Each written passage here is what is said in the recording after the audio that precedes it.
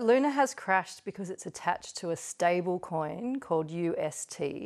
And basically, as the stable coin UST gets sold off, more Luna gets minted. And so it has crashed because the stable coin was part of a trade and has disconnected from its peg. And I appreciate that's very technical. So what is a stable coin? Because that name seems fairly ironic now, given what we've seen. A stablecoin, in essence, is what we call an on-ramp into crypto. So it's a token that represents one Australian, or in this case, US dollar, and people use them as savings pools and a way to be in Web 3.0, but not own actual cryptos. And generally, they are supposed to be safe. Just to break it down a little bit, what exactly was the mechanics of it? What actually happened in this trade? They bought a huge amount of this stable coin. Yep. Then what happens? What did they do? How did they make money? And why did it make Luna crash? Yeah, okay, so that's why I call it evil genius, because there are so many moving parts to it.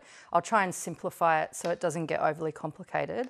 So yes, the first step was to buy the UST.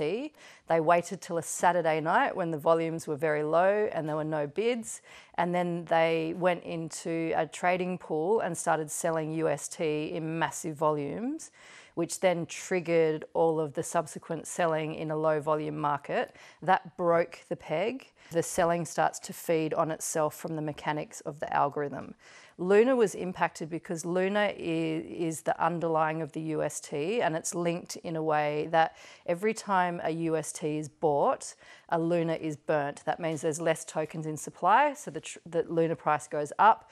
The reverse applies when people start selling. So every time someone sells a UST, they mint a Luna, which means there's more volume, and if there's no buyers, then the price goes down. Then it starts to feed on itself because people start panicking and selling Luna. And I mean, what we have seen is nothing short of carnage. It's quite horrible to watch. Did the market collude to make this crash happen? This appears to be a hedge fund. We don't know, well, people are naming the hedge fund, but I won't. And then what we don't know is in the sell-off of, the trade was instigated by one person, and then we don't know if the momentum was created by collusion. Conspiracy theories would say yes, because it's a massive trade.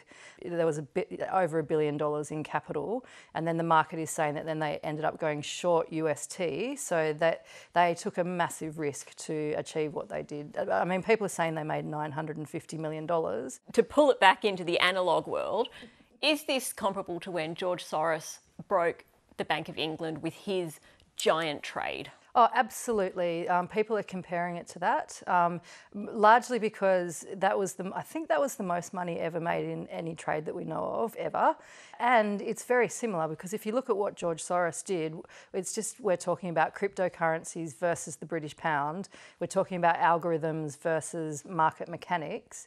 And there's commonalities like pegs and people trying to stabilise currencies and all sorts of market mechanics that are very similar, yes.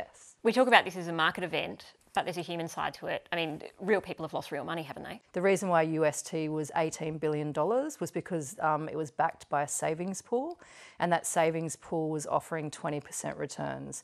So lots of innocent people had their money saved up in there, thinking they were getting risk-free deposits, which we can see now they're not risk-free, but a lot of people do talk about crypto and these returns you get in DeFi as risk-free.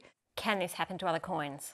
Look, there's a few algorithmic stablecoins that have other death spirals. I wouldn't name them, but I would encourage people to do research. Crypto is very complex. Lisa Wade, thank you very much for your time. Thank you very much.